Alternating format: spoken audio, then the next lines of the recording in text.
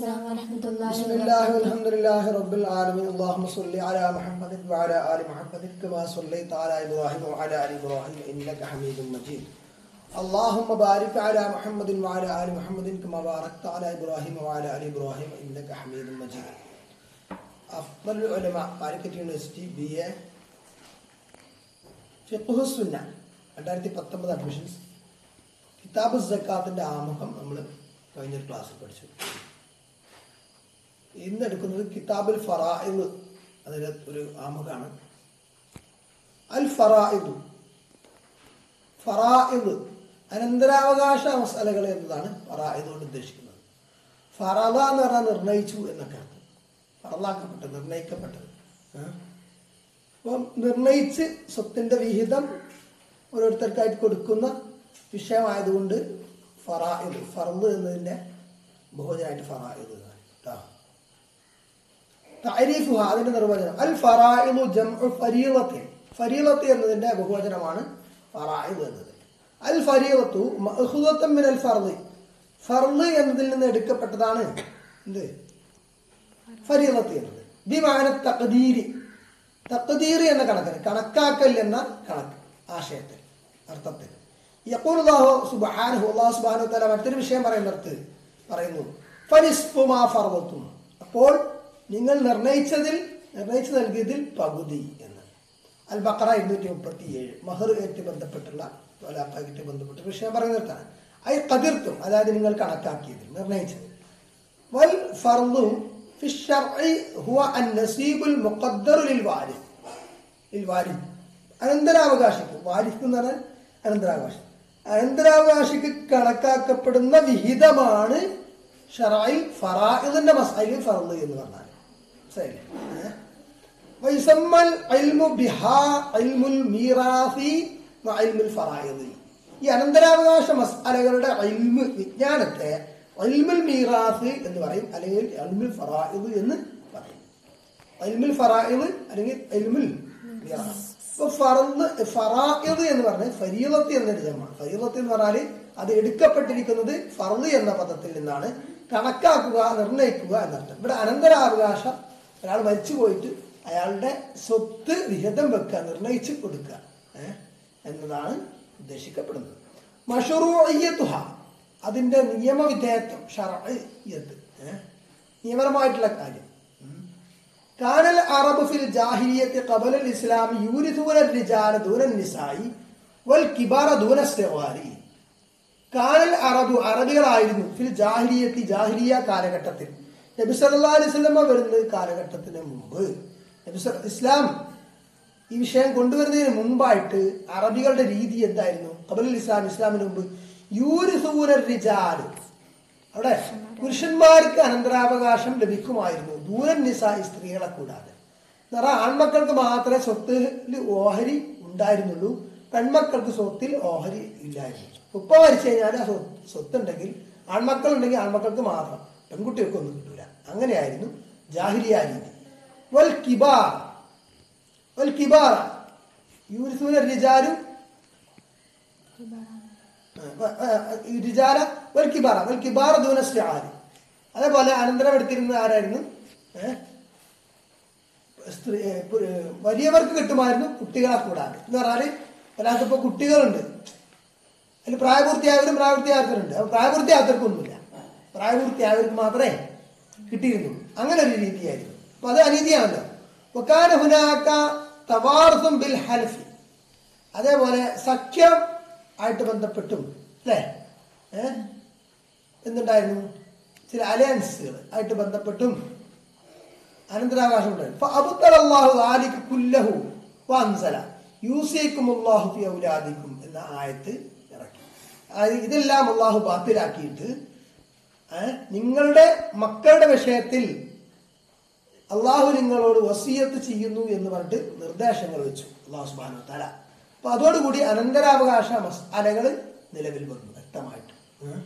അപ്പൊ ഈ ആയത്ത് മാത്രമല്ല, വേറെ ആയത്തുകളുണ്ട് ഇതുമായി ബന്ധപ്പെട്ട്, മറ്റായത്തുകളും ഹദീസുകളും ഒക്കെ അടിസ്ഥാനമാക്കിയിട്ട് ഫഖഹാക്കൾ ഈ വിഷയത്തിൽ ഗ്രന്ഥങ്ങൾ തന്നെ രചിച്ചിട്ടുണ്ട്. കിതാബുൽ ഫറായിദ്, ഇൽമുൽ ഫറായിദ് എന്ന വിഷയത്തിൽ. അള്ളാഹു പറയുന്ന ആയത്ത് സൂറത്തുൽ നിസാഇൽ 11-ാമത്തെ ആയത്ത്.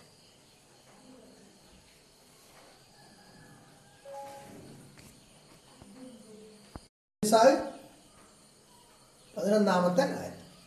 അഊദു ബില്ലാഹി മിനശ് ശൈത്വാനിർ റജീം. ബിസ്മില്ലാഹ്.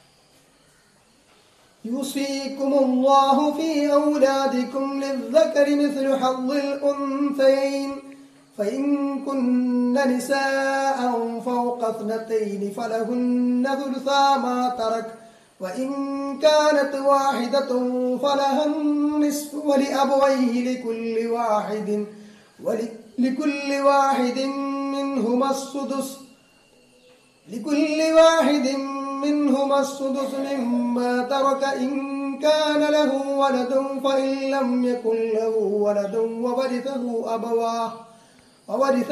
أبواه فلأمه الثلث فإن كان له إخوة فلأمه السدس من بعد وصية يوصي بها أو دين آباؤكم وأبناؤكم لا تدرون أيهم أقرب لكم نفعا فريضة من الله إن الله كان عليما حكيما. യൂസിക്കുമുല്ലാഹു, അള്ളാഹു നിങ്ങളോട് ഉപദേശിക്കും. ഫി ഔലാദിക്കും, നിങ്ങളുടെ മക്കളുടെ വിഷയത്തിൽ. മക്കളുടെ വിഷയത്തിൽ മാത്രമല്ല, പ്രധാനമായിട്ട് മക്കളാണ്. ആ നിലക്ക് മക്കൾ ആദ്യം പറഞ്ഞു, മക്കളെ വിഷയത്തിൽ എന്ന് പറഞ്ഞു തരും. ലിസ്സകരി മിസ്ലു ഹദ്ദിൽ ഉൻസയൈൻ. ലിസ്സകരി പുരുഷന്മാർക്കുണ്ട്, മിസ്ലു ഹദ്ദിൽ ഉൻസയൈൻ സ്ത്രീകളുടെ 2 ഓഹരി. 2 സ്ത്രീകളുടെ ഓഹരി. 2 സ്ത്രീകളുടെ ഓഹരി ഒരു പുരുഷനുണ്ടായിരിക്കും. അപ്പൊ എന്തുകൊണ്ട് പുരുഷനുണ്ടായിരിക്കുമെന്ന് പറഞ്ഞത് സ്ത്രീകളുടെ ഓഹരി അടിസ്ഥാനപ്പെടുത്തി പറഞ്ഞു. അതായത് സ്ത്രീകൾക്ക് ഓഹരി ഇല്ലായിരുന്നു മുമ്പ്. അപ്പൊ അതിനെ എംഫസിസ് ചെയ്യാനാണ് എന്ത് പറഞ്ഞത്. 2 പെൺകുട്ടികളുടെ ഓഹരിയാണ് ഒരു പുരുഷന്, ഒരു ആൺകുട്ടിക്ക്. അല്ലെങ്കിൽ 2 സ്ത്രീകളുടെ ഓഹരിയാണ്, 2 പെൺമക്കളുടെ ഓഹരിയാണ് ഒരു മകന് എന്ന് പറഞ്ഞതിന്റെ ഉദ്ദേശ്യം പെൺകുട്ടികൾക്ക് ഓഹരി ഉണ്ട് എന്ന് എംഫസിസ് ചെയ്യാണ്. ശരി, അതാണ്. ഇനി അപ്പോ അവിടെ വേറെ വിഷയം, ആൺകുട്ടികളും പെൺകുട്ടികളും ഉണ്ട്. പെൺകുട്ടികൾക്ക് എന്തുകൊണ്ട് പകുതി, ആൺകുട്ടിക്ക് എന്തുകൊണ്ട് ഫുള്ളായിട്ട് കൊടുക്കുന്നു?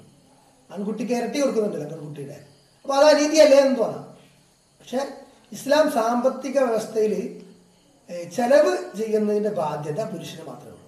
ഒരു വിവാഹം കഴിഞ്ഞ് കഴിഞ്ഞാൽ ഭാര്യ ഭർത്താവുള്ള ഭാര്യക്ക് ജോലിക്ക് പോകണമെന്ന് നിർബന്ധമല്ല, ഉപജീവനം തരണമെന്ന് നിർബന്ധമൊന്നുമില്ല. ഭർത്താവിന്റെ അനുമതി ജോലിക്ക് പോകാം, അത് വേറെ വിഷയം. പക്ഷെ എന്നിരുന്നാല് അവർക്ക് ഉപജീവന മാർഗം തേടണമെന്ന് നിർബന്ധമുള്ള വിഷയമല്ല. പുരുഷനെ സംബന്ധിച്ചിടത്തോളം, കുടുംബമുള്ള പുരുഷന് ഉപജീവന മാർഗം തേടൽ നിർബന്ധമാണ്. അതല്ലെങ്കിൽ കുറ്റാണ്. അയാൾ ഉപജീവന മാർഗം തേടുന്നില്ലെങ്കിൽ അത് കുറ്റകരാണ്. കാരണം ചെലവിന് കൊടുക്കേണ്ട ബാധ്യത ആർക്കാണ്? പുരുഷനാണ്. അപ്പൊ അതുകൊണ്ട് സാമ്പത്തികമായിട്ടുള്ള ഉത്തരവാദിത്വം കൂടുതലുള്ളത് പുരുഷനായതുകൊണ്ട്. മാത്രമല്ല മുമ്പ് എന്തായിരുന്നു, തീരെ അനന്തരാവകാശം സ്ത്രീകൾക്ക് അനുവദിക്കപ്പെട്ടിരുന്നില്ല. ആ സ്ഥാനത്താണ് സ്ത്രീക്ക് പകുതി ഓഹരി അനുവദിച്ചത് എന്ന്.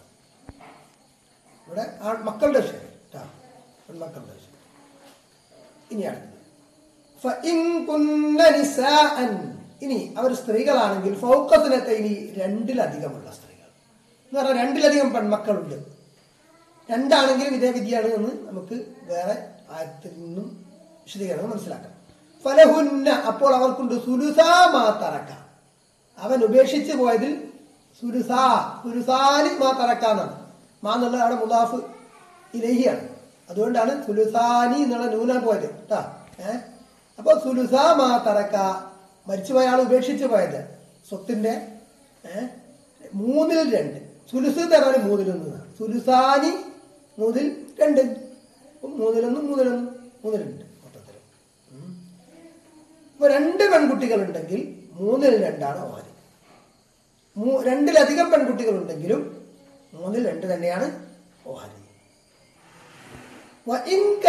വാഹിദത്തുൻ, ഇനി ഒരു പെൺകുട്ടിയേ ഉള്ളൂ എങ്കിൽ ഫലഹൻ നിസ്ഫു, അവൾക്ക് എത്രയാണ്? പകുതി, 2/1. വലി അബവൈഹി ലികുല്ലി വാഹിദിൻ മിൻഹുമാ അസ്സുദുസു, വലി അബവൈഹി, അവന്റെ മാതാപിതാക്കൾക്ക്, ലികുല്ലി വാഹിദിൻ, അവർ ഓരോരുത്തർക്കും, അതാണ് ഉപ്പക്കും ഉമ്മക്കും, മിൻഹുമ, അവർ 2 പേരിൽ നിന്നുള്ള, ഉപ്പാക്കും ഉമ്മക്കും, അസ്സുദുസു 6/1. മിമ്മാ തറക, അവൻ ഉപേക്ഷിച്ചു പോയത്. ഇൻകാന ലഹു വലദുൻ, എങ്ങനെയാണെങ്കിൽ ഈ 6-1 അവന് സന്തതി ഉണ്ടെങ്കിൽ, ഈ മരിച്ചുപോയ ആൾക്ക് മക്കളുണ്ടെങ്കിൽ മാതാപിതാക്കൾക്ക് 6-1 ആണ്. ഓരോരുത്തർക്കും മാതാപിതാക്കൾക്ക് ഓരോരുത്തർക്കും 6, രണ്ടുപേർക്കും കൂടിയല്ല, ഓരോരുത്തർക്കും 6. ഇനി മരിച്ച വ്യക്തിക്ക് ആൺകുട്ടി എന്നല്ല മക്കളില്ലെങ്കിൽ, ഇവിടെ ഔലാദ് വലത് എന്ന് പറഞ്ഞത് പിന്നെ മൊത്തത്തിലാണ്, അവിടെ പെൺകുട്ടി ആൺകുട്ടി ഉദ്ദേശിക്കുന്നത് കേട്ടോ, സന്തതി എന്നുള്ള അർത്ഥത്തിലാണ്. അപ്പോൾ വരിതഹു അപവാഹു, മക്കളില്ല, അപ്പോൾ വരിതഹു അവന് അനന്തരമെടുത്തു. ആര്? അപവാഹു, അവന്റെ മാതാപിതാക്കൾ. മരിച്ചപ്പോ അവന് മക്കളൊന്നുമില്ല, മാതാപിതാക്കളുണ്ട്. ഫലി ഉമ്മിഹി സുലുസു, അപ്പോൾ ഉമ്മാക്ക് എത്രയാണ്? 3/1. ഇൻകാനലഹു ഇഖ്വത്തുൻ, ഇനി അവന് സഹോദരിമാരുണ്ട്, സഹോദരങ്ങളുണ്ട് എങ്കിൽ ഫലി ഉമ്മിഹി സുദുസു, അപ്പോൾ ഉമ്മാക്ക് എത്രയാണ്? 6/1. മിൻ ബഅദി വസിയത്തിൻ യൂസി ബിഹാ ഔ ബിഹി, വസിയത്തും കടവും ഒഴിച്ചിട്ട്. അപ്പൊ അനന്തരാവകാശ മസ്അലയിലെ ഒരു വിഷയമാണ് വസിയത്ത്, കടം. അനന്തരാവകാശം എന്ന് പറയുന്നത് മരിച്ച ആളുടെ സ്വത്താണ് വിഹിതിക്കുന്നത്. അപ്പൊ അയാൾക്ക് കടമുണ്ടെങ്കിൽ കടമാണ് ആദ്യം കൊടുത്തു വിടുന്നത്, പിന്നീട് വസിയത്ത്, പിന്നീട് അനന്തരാവകാശം. അപ്പോ എന്താണ്? കടമുണ്ടെങ്കിൽ കടം ആദ്യം തീർക്കണം, അതാണ് ആ ബാധ്യത ആദ്യം തീർത്തിട്ട് ബാക്കിയുള്ളത് പിന്നെ വസിയത്ത് ചെയ്തിട്ടുണ്ട്. വസിയത്ത് എന്ന് പറഞ്ഞാൽ ഒരാൾക്ക് ഇഷ്ടം പോലെ മരിക്കുന്നതിന് മുമ്പ് വസിയത്ത് ചെയ്യാൻ പറ്റില്ല. ഇത്ര വിഹിതം, അതിന്റെ ആ വിഹിതത്തിന്റെ കണക്ക് പരമാവധി അതിൽ കൂടുതൽ പാടില്ല. അപ്പോ അത് കൂടാതെ ശ്രദ്ധിക്കേണ്ടത് വസിയത്ത്, അനന്തരാവകാശിക്ക് വസിയത്ത് ചെയ്യാൻ പറ്റില്ല. അപ്പൊ ഒരാൾക്ക് മക്കളുണ്ട്, അതിനൊരു മകന്, ഈ മകൻ ഇത്ര എന്ന് അയാളെ നിശ്ചയിച്ച് പോകാൻ പറ്റില്ല. അപ്പൊ അത് നിലനിൽപ്പില്ല. അനന്തരാവകാശ മസാലകൾ പറയപ്പെട്ടിട്ടുള്ള അനന്തരാവകാശികൾക്കുള്ള വിഹിതം എന്ന് പറഞ്ഞാൽ അത് കണക്കായ വിഹിതമായിരിക്കും. വേറെ എന്തെങ്കിലും വസിയത്ത്, ഇന്നടുത്ത് ഇത്ര കൊടുക്കണം, പിന്നെ എന്റെ സ്വത്ത് ഇത്ര ഭാഗം ചെയ്യണം എന്ന് പറയുന്നത് വസിയത്ത്. ആ വസിയത്ത് ആണ് പറയുന്നത് കേട്ടോ. അത് കഴിച്ചിട്ടാണ് ബാക്കി വിഹിതിക്കാൻ വിഹിതം വെക്കേണ്ടത്. ഇനി ആബാഉക്കും അബ്നാഉക്കും, നിങ്ങളുടെ പിതാക്കളും നിങ്ങളുടെ മക്കളും, ലാ തദറൂന, നിങ്ങൾക്കറിയില്ല, അയ്യഹും അഖ്റബു ലക്കും നഫ്ആ, നിങ്ങൾക്ക് കൂടുതൽ ഉപകാരപ്പെടുന്നത് ആരാണ് എന്ന്. അവര് നിങ്ങളുടെ പിതാക്കളാണോ മക്കളാണോ എന്നത് ഫരീളത്തൻ മിനല്ലാഹ്, അള്ളാഹുവിന്റെ ഭാഗത്ത് നിന്നുള്ള നിർണയമാണ് ഇത്. ഇന്നല്ലാഹു അല്ലാഹു കാന അലീമൻ ഹകീമ, അവൻ എല്ലാം അറിയുന്നവരും ഇരിക്കുന്നവരും സൂക്ഷ്മജ്ഞനും ഒക്കെയാണ്, ജ്ഞാനിയുമാണ്.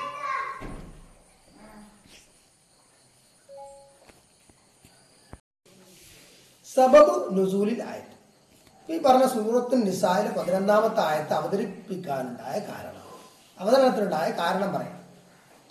وسبب نزول هذه الآية ما جاء عن جابر قال جاءت امرأة سعد بن الربيع إلى رسول الله صلى الله عليه وسلم بابنتيها من سعد فقالت جاء جابر ما جاء عن جابر ജാബിർ റളിയല്ലാഹു വന്ന റിപ്പോർട്ട് അടിസ്ഥാനമാക്കിയിട്ട് ഈ ആയത്ത് അവതരണത്തിനുണ്ടായ കാരണം പറയണം. കാലം അദ്ദേഹം പറഞ്ഞു, ജാബിർ റളിയല്ലാഹു അൻഹു എന്ന സഹാബി റിപ്പോർട്ട് ചെയ്യണം. ജാഅത് ഇംറാത്തു സഅദ് ബിൻ റബീഅ, സഅദ് ബിൻ റബീഅ റളിയല്ലാഹു അൻഹുവിന്റെ ഭാര്യ വന്നു ഇലാ റസൂലില്ലാഹി സ്വല്ലല്ലാഹു അലൈഹി വസല്ലം, റസൂലുള്ളാഹി സ്വല്ലല്ലാഹു അലൈഹി വസല്ലമിന്റെ അടുത്തേക്ക് വന്നു. എന്നിട്ട് എങ്ങനെ വന്നു? ബി ഇബ്നതൈഹാ, അവരുടെ 2 പെൺകുട്ടികളുമായിട്ട് വന്നു. സാദിന്റെ പെൺകുട്ടികൾ, ഇവരുടെ പെൺകുട്ടികൾ, സാദിന്റെ ഇവരുടെയും 2 പെൺകുട്ടികളായിട്ട് വന്നു. ഫഖാലത്ത്, എന്നിട്ട് അവർ പറഞ്ഞു, ആര്? സഅദ് ഇബ്നു റബീഅ റളിയല്ലാഹു അൻഹു മരിച്ച ശേഷം അവരുടെ 2 പെൺകുട്ടികളെ കൊണ്ട് അവരുടെ ഭാര്യ വരെയാണ്. ഫഖാലത്ത്, എന്നിട്ട് അള്ളാഹുവിന്റെ റസൂലിനോട് പറഞ്ഞു, പരാതി, യാ റസൂലല്ലാഹ്, അള്ളാഹുവിന്റെ റസൂലേ, ഹാതാനി ബിൻതാ സഅദ് ബിൻ റബീഅ ഖുത്തില അബൂഹുമാ മഅക ഫി ഉഹുദിൻ ഷഹീദ വഇന്ന അമ്മഹുമാ അഖദ മാലഹുമാ ഫലം യദഅ ലഹുമാ മാലൻ വലാ യുൻകിഹാൻ ഇല്ലാ ബിമാലിൻ. എന്താണ് പരാതി? ഹാതാനി ബിൻതാ സഅദ് ബിൻ റബീഅ, ഇത് സഅദ് ബിൻ റബീഅന്റെ 2 പെൺമക്കളാണ്. എന്റെ മക്കള്, എന്റെ ഭർത്താവ് സഅദ് ബിൻ റബീഅ അല്ലേ? അപ്പൊ എന്റെ ഭർത്താവിന്റെ 2 പെൺമക്കൾ എന്ന് പറഞ്ഞാൽ എന്റെ 2 പെൺമക്കളാണ്, സഅദിന്റെ 2 പെൺകുട്ടികളാണ് ഇവർ. ഖുത്തില അബൂഹുമ, അവർ 2 പേരുടെയും ഉപ്പ, അതായത് ഈ പറയുന്ന സ്ത്രീയുടെ ഭർത്താവ് സഅദ് ബിൻ റബീഅ എന്നിവർ കൊല്ലപ്പെട്ടു. മഅക, താങ്കളുടെ കൂടെ, ഫി ഉഹുദിൻ, ഉഹുദ് യുദ്ധത്തിൽ, ഷഹീദായിട്ട്. കൂടെ എന്ന് പറഞ്ഞാൽ നബി സല്ലല്ലാഹു അലൈഹി വസല്ലം ഉഹദിൽ പങ്കെടുത്തിട്ടുണ്ട്. നബി വഫാത്തായിട്ടുള്ള നബിക്ക് മുറിവൊക്കെ പറ്റിയിട്ടുണ്ട്. അപ്പോൾ നബി അതിൽ കൊല്ലപ്പെട്ടില്ല. ഷഹീദായ നബി പിന്നെ ഷഹീദായിട്ടല്ല, അങ്ങനെയല്ലല്ലോ മരിച്ചത്, കൊല്ലപ്പെട്ട അതല്ലല്ലോ. അപ്പോൾ താങ്കളുടെ കൂടെ ഉഹദ് യുദ്ധത്തിൽ പങ്കെടുത്ത് കൊല്ലപ്പെട്ട് ആര് സഅദ് ബിൻ റബി എന്ന എൻ്റെ ഭർത്താവ്. ഞങ്ങൾക്ക് 2 പെൺകുട്ടികളുണ്ട്. ആ പെൺകുട്ടികളാണ് ഇവർ. ഇന്ന അമ്മഹുമ, നിശ്ചയം ഇവരുടെ അമ്മ, ഈ 2 പേരുടെയും അമ്മ എന്ന് പറഞ്ഞാൽ ഉപ്പാന്റെ സഹോദരൻ, മരിച്ചുപോയ ഉപ്പാന്റെ സഹോദരങ്ങള് അഹദ മാലഹുമ, അവർ 2 പേരുടെയും സ്വത്തെടുത്തിരിക്കുന്നു. ഫലം യദഅലഹുമ, അവർക്ക് അവർ ഉപേക്ഷിച്ചില്ല മാലൻ, സ്വത്തൊന്നും.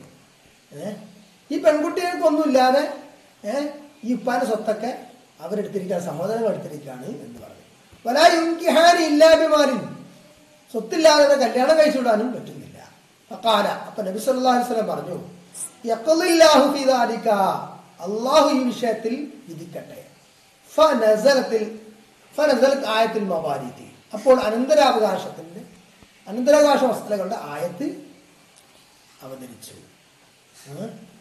ഫഅർസല റസൂലുള്ളാഹി സ്വല്ലല്ലാഹു അലൈഹി വസല്ലം ഇലാ അമ്മിഹിമ, അപ്പോൾ റസൂലുള്ളാഹി സ്വല്ലല്ലാഹു അലൈഹി വസല്ലം അവർ 2 പേരുടെയും ആ 2 പെൺകുട്ടികളുടെയും അങ്കിൾ ഉപ്പയുടെ പിതൃ സഹോദരന്റെ അടുത്തേക്ക് ആളയച്ചു. ഫഖാല, എന്നിട്ട് അദ്ദേഹത്തോട് പറഞ്ഞു, നബി അഅതി ബിനതൈ സഅദിൻ അസ്സുലുസൈൻ, അഅതി ബിനതൈ സഅദിൻ, സഅദിന്റെ 2 പുത്രിമാർക്ക് നീ നൽകണം, അസ്സുലുസൈൻ 2 നൽകണം. വ ഉമ്മഹുമ, അവരുടെ 2 പേരുടെയും ഉമ്മാക്ക് നൽകണം, അതായത് സഅദിന്റെ ഭാര്യക്ക് നൽകണം, അസ്സുമുന 8 നൽകണം. വമാ ബഖിയ ഫഹുവ ദാലിക്, ബാക്കിയുള്ളത് നിനക്കെടുക്കാം, താങ്കൾക്ക് എടുക്കാം. റവാഹുൽ ഖംസത്തു ഇല്ല നസായി. ഇതാണ് ഈ ആയത്ത് അവതരിക്കാനുണ്ടായ പശ്ചാത്തലം. ഫളലുൽ ഇൽമി ബിൽ ഫറായിദ്, ഇനി ഇൽമുൽ ഫറായിദ്, ഇൽമുൽ മവാരീസ്, ഇതിന്റെ ഈ വിജ്ഞാനം പഠിക്കുന്നതിന്റെ ശ്രേഷ്ഠത സംബന്ധിച്ച് പറയുന്ന ഹദീസുകളാണ്. 1, عن ابن مسعود قال قال رسول الله صلى الله عليه وسلم, റസൂൽ സല്ലല്ലാഹു അലൈഹി വസല്ലം പറഞ്ഞു എന്ന് ഇബ്നു മസ്ഊദ് റളിയല്ലാഹു അൻഹു റിപ്പോർട്ട് ചെയ്യാം. തഅല്ലമു അൽ ഖുർആന വഅല്ലിമൂഹു അന്നാസ വതഅല്ലമു അൽ ഫറായിദ വഅല്ലിമുഹാ. തഅല്ലമു അൽ ഖുർആന, നിങ്ങൾ ഖുർആൻ പഠിക്കണം, വഅല്ലിമൂഹു, ആ ഖുർആൻ നിങ്ങൾ പഠിപ്പിക്കണം, അന്നാസ, ജനങ്ങൾ, നിങ്ങൾ ഖുർആൻ പഠിക്കുകയും ജനങ്ങളെ ഖുർആൻ പഠിപ്പിക്കുകയും ചെയ്യണം. വതഅല്ലമു അൽ ഫറായിദ, ഫറായിദ് നിങ്ങൾ പഠിക്കണം, അനന്തരാവകാശ മസ്അലകൾ നിങ്ങൾ പഠിക്കണം, അനന്തരാവകാശ വിജ്ഞാനം. വഅല്ലിമുഹ, ആ അനന്തരാവകാശ വിഷയങ്ങളെ, വിജ്ഞാനത്തെ നിങ്ങൾ പഠിപ്പിക്കണം, പഠിപ്പിക്കുകയും ചെയ്യണം. പഠിക്കും വേണം, പഠിപ്പിക്കണം. ഖുർആനും പഠിക്കാൻ പറഞ്ഞു, പഠിപ്പിക്കാൻ പറഞ്ഞു, ഫറായിദും പഠിക്കാൻ പഠിപ്പിക്കാനും പറഞ്ഞു.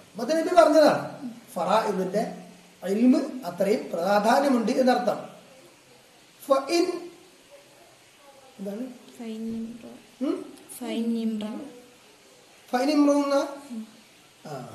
അല്ലല്ല, ഫൈനിമ്രൂന്നല്ല, നിശ്ചയം ഞാൻ പിടിക്കപ്പെടുന്ന മനുഷ്യനാണ്. റൂഹ് പിടിക്കപ്പെടുന്ന, എന്റെ റൂഹ് പിടിക്കപ്പെടും, ഞാൻ മരിച്ചു പോകുന്ന അർത്ഥം. നിശ്ചയം ഞാൻ മരിച്ചു പോകും. ഞാൻ ജീവിച്ചിരിക്കുമ്പോ മസാലകൾ അറിയണമെങ്കിൽ എന്നോട് ചോദിച്ചാൽ മതി, വഹി ഉണ്ടാവും നബിക്ക്. എന്തെങ്കിലും വിഷയത്തിൽ അപ്പോൾ അവിടെ ഇല്ലെങ്കിൽ അത് വഹിയായിട്ട് നൽകപ്പെടുന്നതാണ്. എന്നാൽ ഞാൻ മരിക്കുന്ന വ്യക്തിയാണ്, ഞാനിവിടെ കാലാകാലം അവിടെ ജീവിക്കൂല. ഞാൻ പിടിക്കപ്പെടുന്ന വ്യക്തിയാണ് പറഞ്ഞാൽ എന്റെ റൂഹ് പിടിക്കപ്പെടും എന്നാണ്. അറിവ് ഉയർത്തപ്പെടുന്നതാണ്. അപ്പോൾ അവിടെ അറിവുണ്ടാവില്ല, അറിവ് ഉയർത്തപ്പെട്ടേക്കാം, ഞാൻ മരിച്ചു പോവുകയും. അതുകൊണ്ട് എന്താണ്